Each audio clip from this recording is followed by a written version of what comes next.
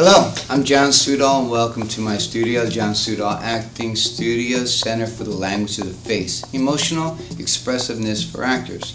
And today I'm going to talk about the 4 things you must do if you want to nail that reaction shot and book the job.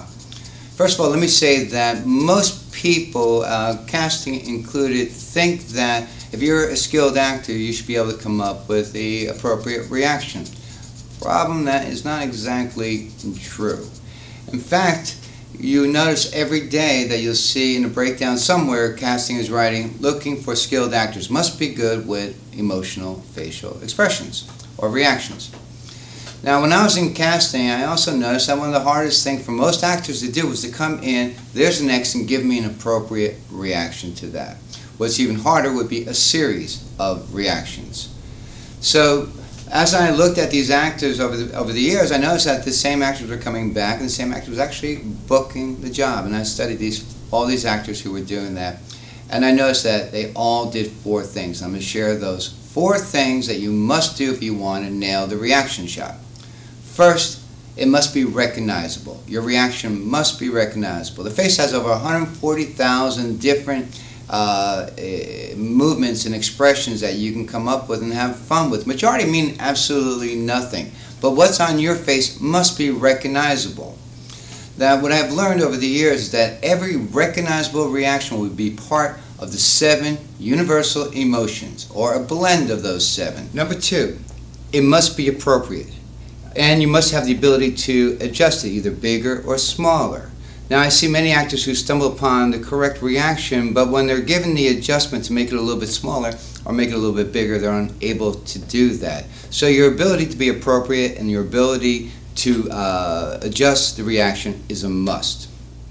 Number 3, moving from one reaction to the next, like you're moving from one thought about something to the next. So if you have many inappropriate thoughts about what's going on, or they're not fully developed thoughts, they register on your face. It becomes too busy, too big. So in order to nail that reaction, you must have one clear, appropriate, recognizable reaction at a time. Number 4, which I think is the most important of them all, is that you must have the ability to repeat what you just did. So the actor who lacks this ability may stumble upon the reaction, but when asked to repeat it or add something to it, they tend to lose the reaction. Or even if you book the job, you may lose the job. So to sum this whole thing up, these 4 musts. 1, it must be recognizable. 2, it must be appropriate. 3, you must move from one clear, appropriate thought or reaction to the next.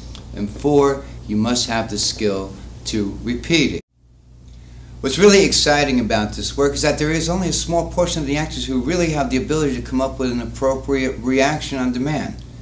So if you learn the language the face speaks, you will have the skill to interpret any direction, copy, or size and come up with the correct, real, appropriate reaction on demand each and every time.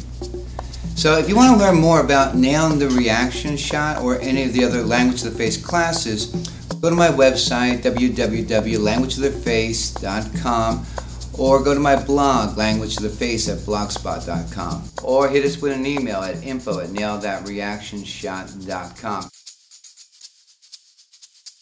So until then, I hope this helps. I'd like to hear from you. Any feedback, let me know what you think, and hopefully I'll see you at one of our next free seminars.